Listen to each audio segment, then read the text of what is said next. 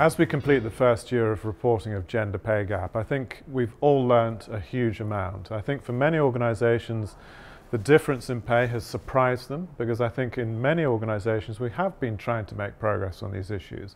But the evidence is showing we still have an awful lot of work to do. So the first thing is what is that evidence, and what do we understand by it, and what actions are we going to take to improve it, so that as we look forwards over the coming years we can genuinely see progress. This is a huge opportunity for HR, therefore, to lead that debate, to see that we've got good evidence now, this is what we're going to do about it, work with the whole business and make this a business and collective intention to improve. So that's, I think, how we see it fundamentally, and we must make sure we're not seeing this as a compliance exercise or something where numbers have got to be hidden or massaged. The numbers are the numbers. It's really about what we understand about them and the narrative that we're creating from them. So what's the data telling us? At one level, I think for most organisations, they are able to say that their pay equality, in other words, what men and women are paid for the same job, is broadly okay, although there are some things we definitely still need to fix. What for most it has clearly highlighted is the gender mix. Where are women and men working in different roles, different parts of the organisation, which receive different levels of reward? And of course the obvious ones are where you have a far higher proportion of men in senior positions versus women in more junior positions. There are many things that we can now work on to really close the gender pay gap and improve more inclusive ways of working across our organisations. A lot of talk is about culture and mindset and societal norms, and there are many things of that nature which we clearly need to work on and understand, and we need to reaffirm to our organisations our belief in the principles of inclusion and fairness for all.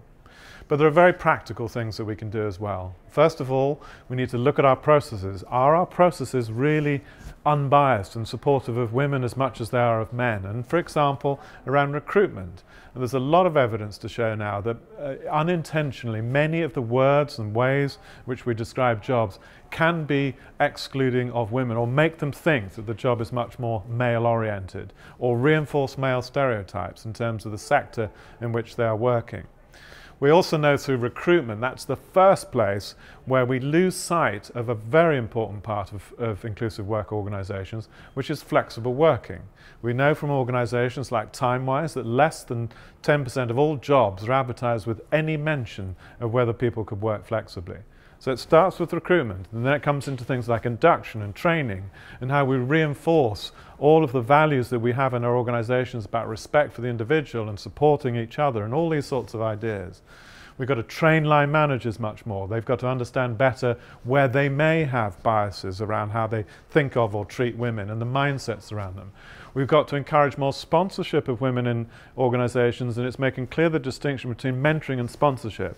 We know, and to use a generalisation, that many men will put themselves forwards for roles when they're not ready, and conversely, many women will not put themselves forwards because they don't think they're ready when they are. And that requires sponsorship as much as it requires things like mentorship and coaching. I profoundly believe this is a time for leaders to step up. I think there are many things about the world of work where business needs to be much more on the front foot and demonstrating that it really can make progress. And this is a really core one. So first of all, what is the tone from the top? What are leaders saying about gender pay gap? Are they trying to hide from an uncomfortable truth about what's really happening in their organisation? Or are they being open and honest about it, sharing the information with their organisation and talking about their commitment to improve it and the ways in which they're going to do that? So this is very much a time for leadership, and of course HR is part of that leadership as well. We need to be integral to that discussion. We need to be encouraging business leaders, if they are being a bit fearful, to be honest and open about this. There is a danger, of course, with a lot of the debates now that people are saying, oh well, I need to be a bit careful about what I say. This is a time for openness and honesty and transparency. It is a time for organisations to own the narrative, to own their story, and not to feel that they've got to hide numbers which are then going to be taken apart in the court of public opinion. So in the end, Culture, of course, is also driven by leadership. So we need leaders to stand up, and we as HR professionals need to support them in that dialogue.